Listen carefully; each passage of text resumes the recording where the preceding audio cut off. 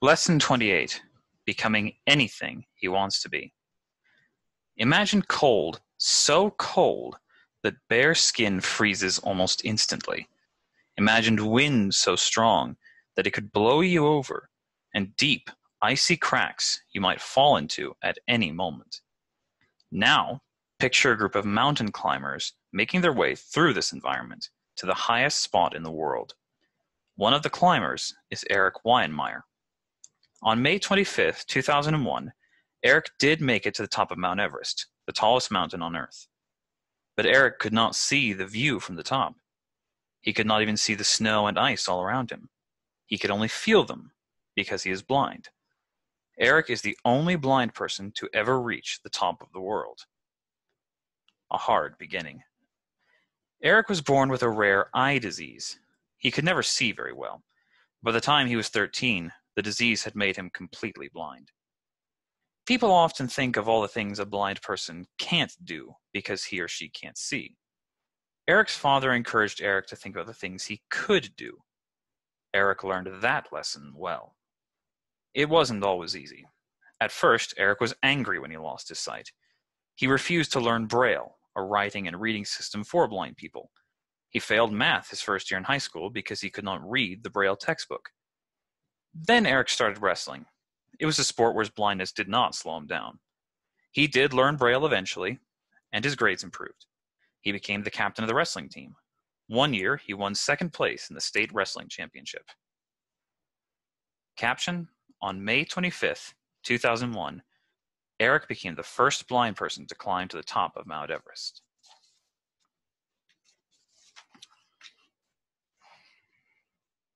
The map.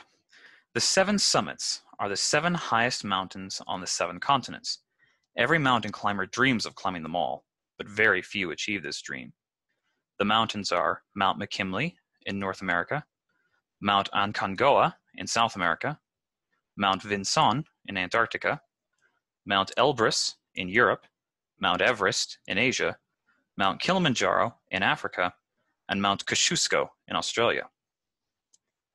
The thrill of the climb. When he was 16, Eric went rock climbing for the first time. The experience changed his life. He loved the feel of the wind and the rock under his hands. Different rocks had different textures. This thrilled him and made him want to climb more and more. Yet Eric did not want only to follow other climbers. Blind people had climbed that way for a long time. Eric wanted to lead.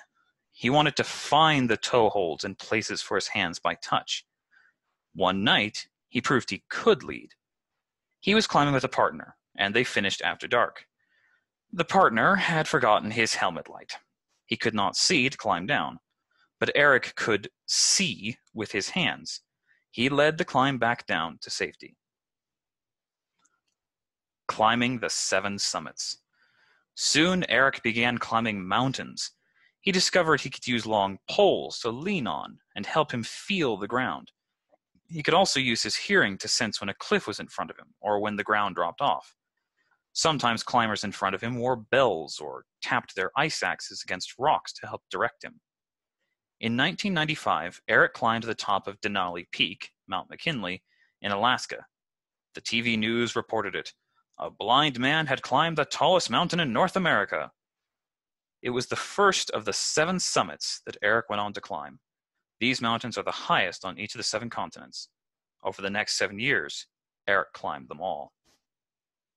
Image caption: Eric says he loves the beauty of mountain climbing, the movement, and the teamwork.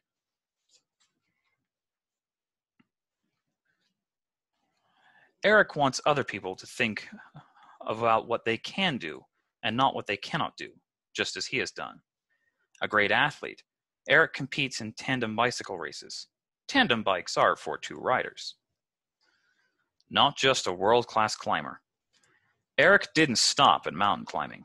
At one time, he was a teacher and a wrestling coach. He's also a skydiver. He runs marathon races. He skis. He scuba dives. He does long-distance bike rides. You could never tell Eric that blindness is a handicap. Now Eric speaks and teaches all around the world. He's written 2 books. The message in each is that hardships can make us stronger and better people. One of his books is called Touch the Top of the World. The story was made into a movie. Eric also made a movie called Farther Than the Eye Can See. It is an adventure film about climbing Mount Everest. Eric used the movie to raise more than $500,000 for charity. He used his success to help form a group called No Barriers. The group finds ways to help people with disabilities overcome the barriers in their lives. Today, Eric is trying to help blind people learn to read and write. He wants everyone who cannot see to learn Braille. He speaks all over the world to help make this happen. Eric was once asked if he believes everything is possible. He answered that there are limits. For example, he cannot drive a car. But, he added, there are good questions and bad questions in life. The bad questions are what-if questions. What if I were smarter or stronger? What if I could see? Those are dead-end questions. A good question is, how do I do as much as I can with what I have?